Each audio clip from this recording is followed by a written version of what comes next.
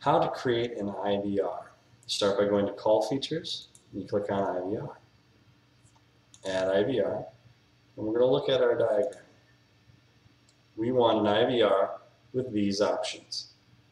And then we want a second IVR with these options. Now we've already created our call queues. I haven't created IVR number 2 yet. Call queue 2, outside number, voicemail. So in this case, I'm going to create IVR 2 before I create IVR 1. So if I want them to be numerically right,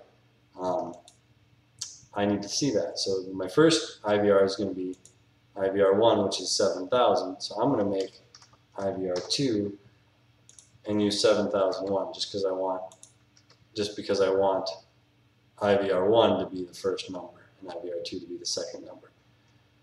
I'm going to allow this IVR to be able to call out because I need it to go to an external number. So it needs to have national rights. This is for the IVR to be able to make an outbound call.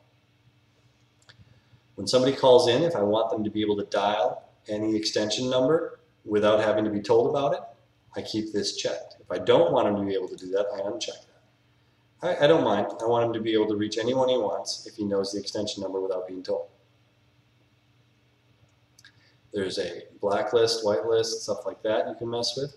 You can also replace the display name of your caller ID with the IVR name if you so need. Alert info, that is if you're going to change a ringtone, something like that, based on which IVR goes through. The prompt is the recording that is heard. You've reached blah, blah, blah company, press 1 for this, 2 for that, 3 for this, 4 for that, and that's the prompt that you have to record. Right now it's just going to say welcome, and that's all you get. Response timeout is how long, oh, I missed one, the digit timeout is how long between digits do we wait for you to hit another digit.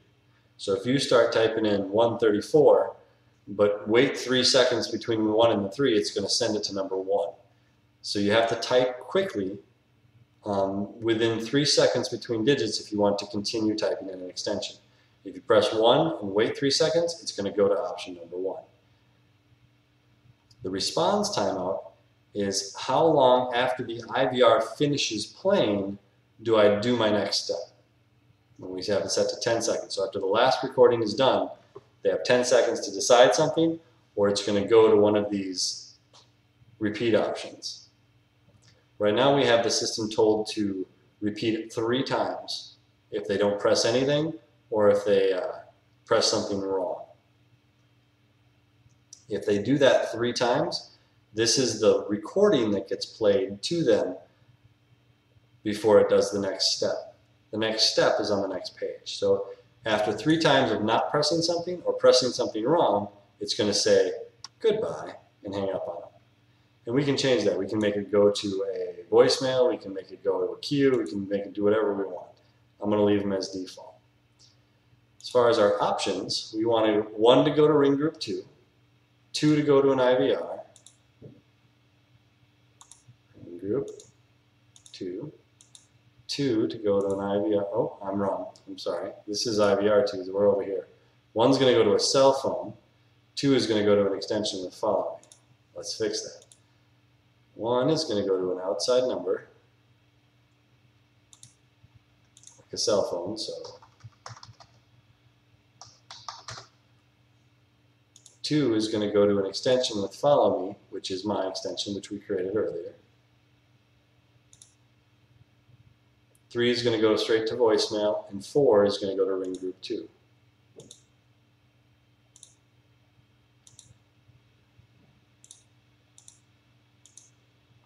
And we're going to create the recording that allows that to be said. Thank you for calling. Press 1 for Bill, 2 to find Lucas, 3 to leave a message, and 4 for sales. Something like that. Save that. Now that we have IVR 2 created, we can create IVR 1,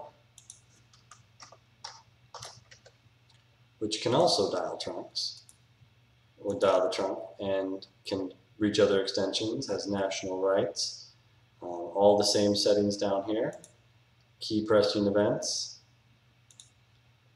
ring group 2, IVR2, call Q2.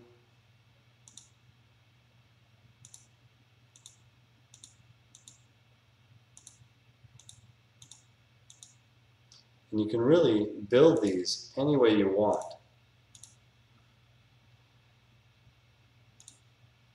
And then outside number and voicemail.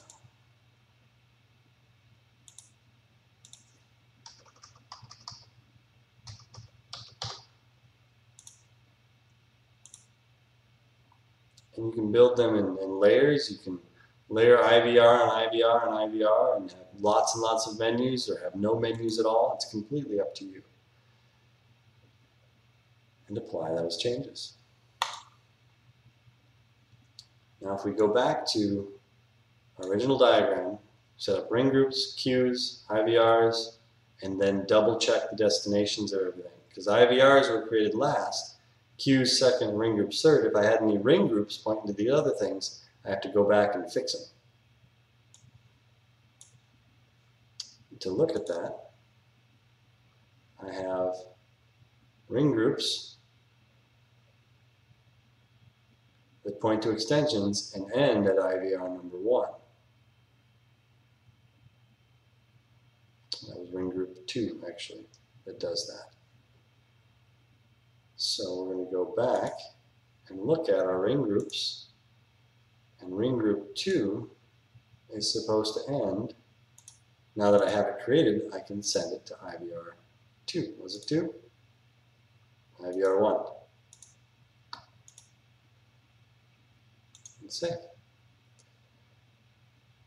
And this one was going to voicemail. We can double check that if we need to, yeah.